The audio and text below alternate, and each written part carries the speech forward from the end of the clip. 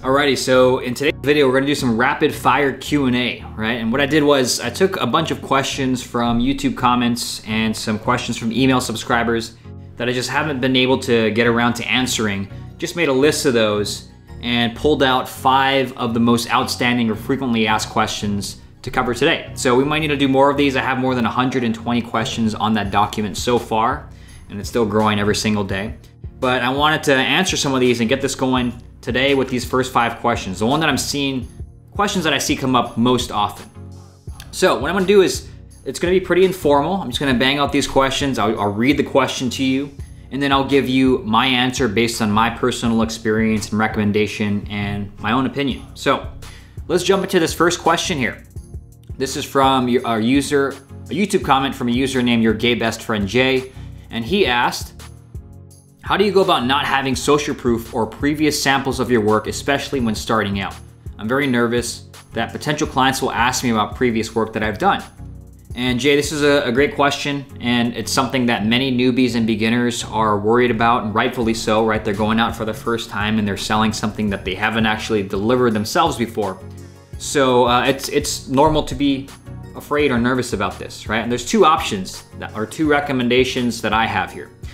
Number 1 is you can make a list based on whatever service that you are going to offer or deliver, and you should only be doing one here, right? Make a list of every freelancer or white label provider, make a list of these companies, 10 or more of them, okay? And go out and ask these companies. Say, hey, I'm targeting this niche or this industry with this service which you guys offer. I'd love to refer business your way when we can get a client so that you can handle the service delivery. Is it okay if we used some of your case study or testimonials, because I see you have success with these people in the past? Is it okay if I use some of your case studies or testimonials when going out and selling this service to potential clients, okay? Now, that's how many of these freelancers and white label companies and resellers, that's how they make money, is when other people bring them clients and they handle all the service delivery. So a lot of these companies will just say yes, or a lot of these freelancers will say, yeah, absolutely. That's what it's for, right? We want you to bring us new clients, and we want you to show them what we can do because we're the ones delivering the service. So reach out to some freelancers, make a list of them, freelancers, white label providers, reach out to them and just ask them if you can use it. And when you do get a client, you're gonna use them for the actual service delivery. Option number 2 is just to go out and get some social proof, right? So once you've picked your industry, you've picked the service, learn a little about that service, and hopefully it's something you're at least interested in. You can reach out to your warm network, friends, family, colleagues, mutual connections. Reach out to them and just say, hey, I'm starting a new business. I want to work with these types of industries. I want to offer them this service which gets this kind of outcome or this kind of result. Do you know anyone who'd be interested in having a conversation with me or signing up for this type of service? We'd be happy to offer them a big discount in exchange for a testimonial, right? So just reaching out to people that already know, like, and trust you, or are mutual connections, a friend of a friend, and just asking them if they know anyone who could benefit from your service. And if you pick something that's tied to lead, sales, or growth, or helping businesses and impacting their bottom line, helping them make more money in their business, you're gonna find a lot of businesses will say yes to that, right? Oh, I actually know someone who can benefit from that. And they'll reach out and refer them to you, okay? So those are the 2 recommendations there. Very simple, not glamorous, not sexy, but the 2 strategies that work, right? And 2 things that we've done. So again, number 1 is to just ask your freelancer or white label provider if you can use their case studies, use their portfolio. Or number 2, build up your confidence level and build up your portfolio at the same time by reaching out to your warm network and actually getting social proof, getting results, getting some clients of people that already know you and getting results for them, right? And from there, you can use that as your portfolio and go out and sell more clients, right? And your confidence levels are gonna be higher. So that's question number 1. Good question, Jay. Number 2, this is a good one. If your clients can find these freelancers for $200, why would they pay us $2,000? Okay, and this is from Christo AJ. This is a YouTube comment. Well, Christo, the main thing is that most of these, if you're serving local businesses or small businesses, which I'm assuming you are, many of these businesses, 90% plus, have no idea these freelancer marketplaces even exist, right? They don't know what Fiverr is or Upwork is or these white label companies or resellers. They have no clue, right? And they wouldn't even know to look for that. So they're not thinking price shopping for this kind of service, right? If someone offers them the service, most of the time they might not even be shopping for it that very moment, right? If you're doing like cold prospecting or cold emailing, many of the times the business owner is not even shopping for it, right? So even if they did know about these freelancer marketplaces, that's not really the way that they buy, right? They're used to paying, or they're used to hiring in-house employees. They're used to hiring people in salary, like that are actually in their building or in their place of business, that they're paying $3,000, $4,000, $5,000 a month, plus healthcare, plus benefits, right? They're used to paying a lot more than $2,000. So the last thing that they're trying to do, at least the clients that you want to be working with, is trying to nickel and dime and look for something that costs $200 in regards to a service that can help them make a lot more money in their business, right? They're not going to be price shopping that stuff. So why would they pay $2,000? Because they're used to paying a lot more than that for like as simple as admin positions, right? People just to answer the phones. So they wouldn't even know these freelancer marketplaces exist, and that's just not the way these business owners buy. They don't go out and look on these websites to buy services, marketing services, right? They're used to hiring real people in person. They're not used to going to these exchange marketplaces and hiring off of there, okay? But the main thing is they just don't know they exist, okay? That's the answer there. Question number 3 is, how do you collect payment from clients? And this comes from Brent M through a question via email. Brent, I'm assuming you're talking about the software and tools that we use, so I'm just gonna answer the question based on that. So for payment processing, we have two payment processors. One is Stripe.com. You can sign up for a free account there. They work in most companies, and that allows you to just take payments, right? It allows people to swipe their credit card or debit card, and you can take their payment, right? There's also PayPal. I don't like PayPal personally. They held a bunch of money from a previous business in the e-commerce space, and I've had a personal vendetta against them ever since. So I don't use PayPal, but you can use that if you're not like in a high volume e-commerce type business, right? So we use Stripe, and then we also have a payment processor with our bank. So you don't need that option if you're just getting started. You can just start with Stripe, and you might not even have that option even in the future. Like, we just have a good relationship with our bank, and then we set up a payment processor through them. So those are the two that we use. Again, your options: Stripe, PayPal, and then if you have like a private company, you can set it up through, or your bank, you can do that as well. But I recommend you if you're just getting started, keep it simple and start with Stripe. We also, for sending out agreements, like we're selling higher ticket services, marketing services, and before, like let's say that a client is on the discovery call with us, we show them a demo of our service and they say, yes, I'd like to move forward.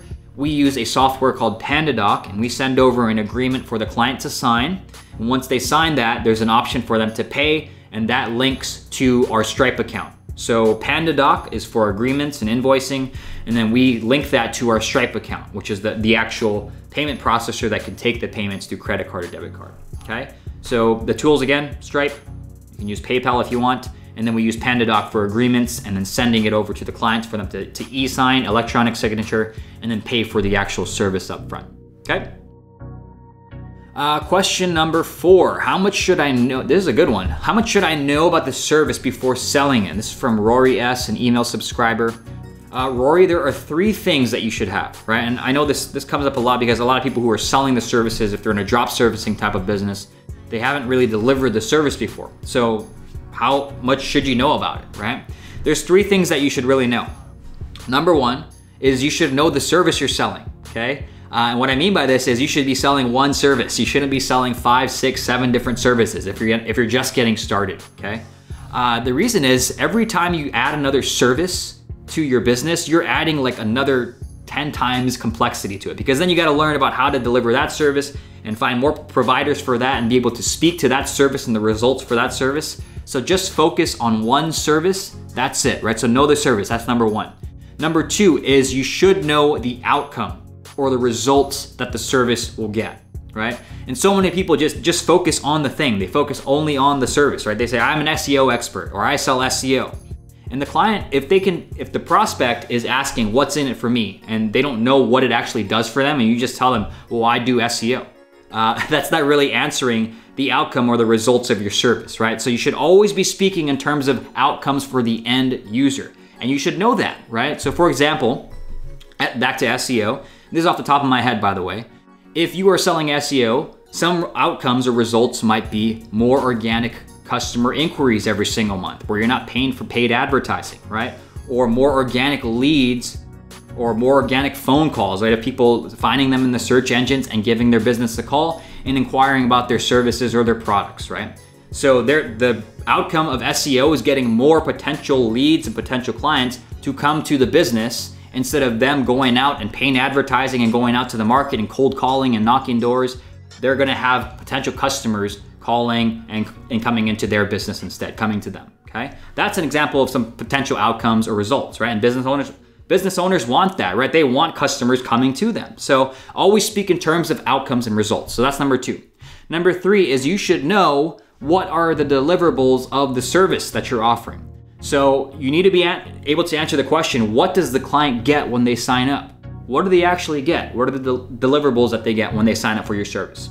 So for example, for our LinkedIn service, our deliverables are we optimize your headline and your profile summary to attract and convert your ideal client, right? Whoever our client is and whoever their target niche is, we optimize their profile to really speak to that niche, right? Whoever they're after. Then we create them a 4-step messaging sequence that connects and turns connections into interested leads and booked phone calls, right? And then we build them a list of 1,500 prospects every single month of prospects who fit their ideal client profile based on company size, industry, decision maker, keywords. We build them a list of 1,500 prospects every month who fit their criteria, right? Those are examples of deliverables that when they sign up for our service, that's what they get, right? And then of course we go out and we actually send the connections, we send the messages, and we get a cold audience to become an interested lead in their product or their service, okay? So you need to know, again, what is the service that you're selling? And it should be just one service. Get real clear on that, okay? Number 2, what is the outcome and the results of that service? What does it do for the end user, okay? You have to answer the question for them, what's in it for me? Why should they care? And number 3 is what do they get when they sign up? What are the deliverables of your service, right? What's gonna happen when they pay you? What do they actually get, okay? Those are the main 3 things that you should know about the service before selling it. And yes, you're gonna have to do some research to know this stuff, okay? So that's question number 4. Good question, Rory. Last question. Do I need to build a team right away? And this is from Namut. Hopefully I'm saying that right. Question via email. Do you need to build a team right away? And this is a great one because I see this question in my Facebook group and other Facebook groups all the time. They're asking, they haven't closed their first client yet, and they're asking, how do I hire an appointment setter? How do I hire a closer? How do I hire a marketing strategist or a Facebook advertiser? First off, if you don't have clients, how are you gonna hire them? How are you gonna pay them, right? So you can't build a team right away if you don't have any experience or skills on your own, especially in getting clients. I do not recommend you build a team right away, right? Learn the skill yourself, and if you can't close one client for your own service and for your own business, how do you expect someone else to come in and close clients for you, right? You need to know you should know your business better than anyone else. And if you just try to hire someone just to do something because you don't want to learn how to do it, or you're just too scared to do it and get clients, things are not gonna end well, right? So do you need to build a team right away? I do not recommend you build a team like from the very start. I recommend you learn some skills, especially around client acquisition and sometimes even service delivery, right? There's no shame in being some kind of a freelancer at first where you go out and you get clients and then you actually service the clients yourself and you build skills in that area, right? You build skills in SEO or copywriting or Facebook advertising, whatever it is, where you're actually delivering I always talk about drop servicing, but if you want to be a freelancer, that's totally fine as well in the start because you build skills up and that builds your confidence and it allows you to sell better and grow your business faster, okay? So, no, you don't need to build a team right away. I actually recommend not building a team right away and learning some of these skills on yourself first, proving the business is gonna work, get some clients coming in, and then start to hire out when you have a better idea of what works and what doesn't work and you've validated that, right? Then you can create step-by-step SOPs. You can hire a better team. You can hire people and say, hey, this is what works for us. This is what I want you to follow. And then you can continue to hire more and more people when you find more and more things that work, right? So yeah, I recommend if you're at the ground level, learning some of those skills like client acquisition first and getting some experience, getting your hands and knees dirty, going out to the market, right, and selling yourself, and then hiring a team when you figure out a process that works for you, okay? So that's it for this rapid fire Q&A, the questions that we answered again. Number 1, how do you go about getting social proof or previous samples of your work, especially when starting out? Number 1, you can either go out and leverage the case studies and portfolios of your fulfillment providers, go on and ask them. Or number 2, just go out and get some social proof. Offer your service at a steep discount in exchange for a testimonial and use that to build your confidence and your portfolio. The second question was, if your clients can find these freelancers for $200, why would they pay us $2,000? Well, most of them just don't even know these freelancers or marketplaces exist. And they're also just they're not used to buying services from marketplaces like that. They're used to paying for in-house employees and salaries and healthcare and benefits if you're serving like local businesses and small businesses, which many of you are, right? And they're used to paying a lot more than $2,000 per head, right? And if you have a service that directly impacts the bottom line, they would gladly pay $2,000, okay? So how do you collect payment from clients? Question number 3, we use Stripe and we use a payment processor with our bank. We also use a tool called PandaDoc to send out the agreements so that clients can sign and pay. Question number 4, how much should I know about the service before selling? You should know exactly what service, the one service that you're selling. You should know the outcome and results that service gets. And you should know the deliverables of what the client gets when they sign up for your service. That's what you should know at a very foundational level. And then question number 5, do you need to build a team right away? No, you do not. I actually recommend you go out and you get some skills first. You put things into practice, you get your own clients, you get results for those clients, and then you can start to build a team around what works and what doesn't work, right? Take out all the stuff that doesn't work and hire out for the tasks that you don't want to keep doing over and over, but you already have a process for what works because you've proved it on your own, okay? So that's it for this rapid fire Q&A. If you guys like this, give it a like. If you have any other questions, make sure you comment below. If they're good questions, specific questions that I can actually answer and not just how do I start a business, I will add them to the list and maybe we'll answer them in a future rapid fire Q&A here, okay? But I hope you guys like this video. If you guys want my ebook, 6-Figure Drop Servicing, where I dive into more detail around some of these things here, there's a link in the description below to get that. If not, no worries. I'll see you in the next video. Take care.